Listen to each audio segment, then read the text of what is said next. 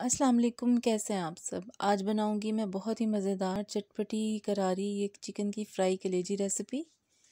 तवा कलेजी मसाला भी आप इसको कह सकते हैं। बहुत मज़ेदार ये रेसिपी है, बड़ी आसान, क्विक और जल्दी से बन जाने वाली रेसिपी है।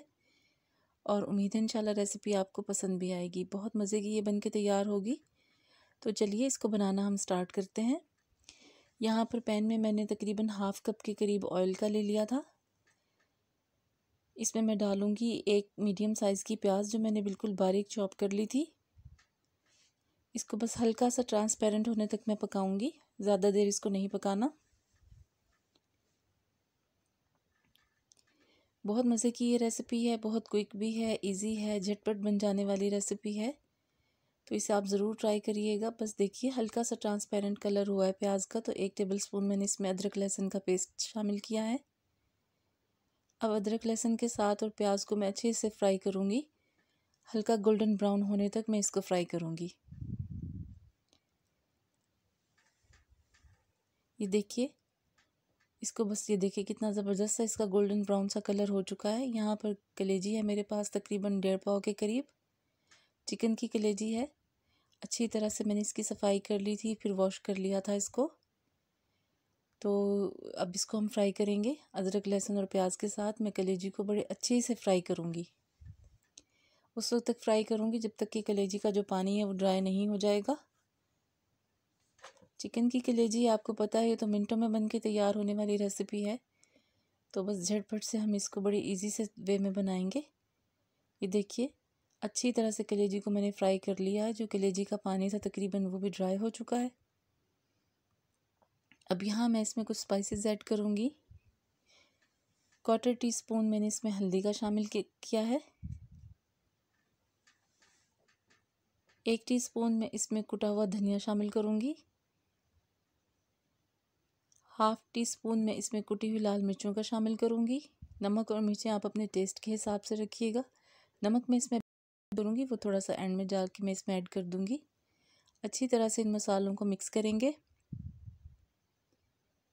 और थोड़ा सा यहाँ पर बस मैं इसमें पानी ऐड करूँगी, वो इसलिए कि मसाले जो हैं वो हमारे जले ना, अच्छे से मसाले फ्राई हो जाएं कलेजी के साथ। बस तकरीबन 2 से 3 टेबलस्पून इसमें मैंने पानी के ऐड किए हैं। बस इसको मैं अच्छी तरह से मिक्स करके इसका ये पानी खुश्क होने तक इसको पकाऊंगी। देखिए मसाले जो हमने डाले थे वो भी भुन चुके हैं, पानी जो है वो भी तकरीबन खुश्क हो गया है। दही है यहाँ पर मेरे पास तकरीबन 4 टेबलस्पून,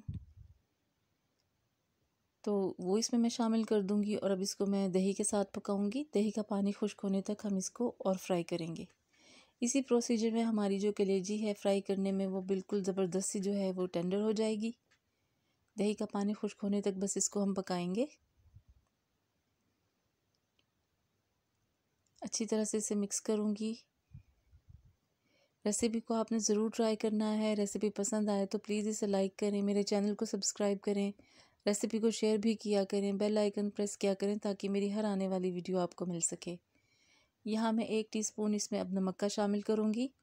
आप अपने टेस्ट के हिसाब से कर सकते हैं। अच्छी तरह से मैं इसे मिक्स करूँगी।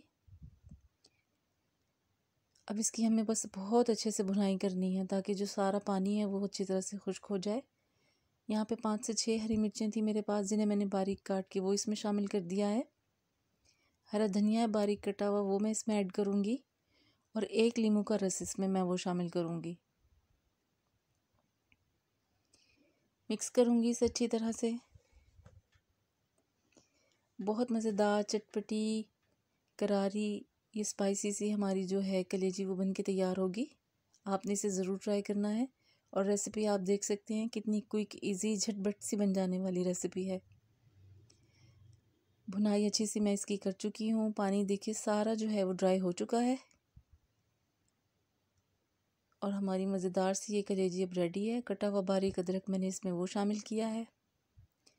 मिक्स करूँगी और ये देखिए हमारी मज़ेदार तवा फ्राई कलेजी जो है वो रेडी है। रेसिपी पसंद आई हो तो इसे लाइक करें, मेरे चैनल को सब्सक्राइब करें और रेसिपी को शेयर भी किया करें। फिर मिलूँगी इंशाल्लाह आपसे एक और नई रेसिपी के साथ। तब तक के लिए अल्लाह हाफिज़।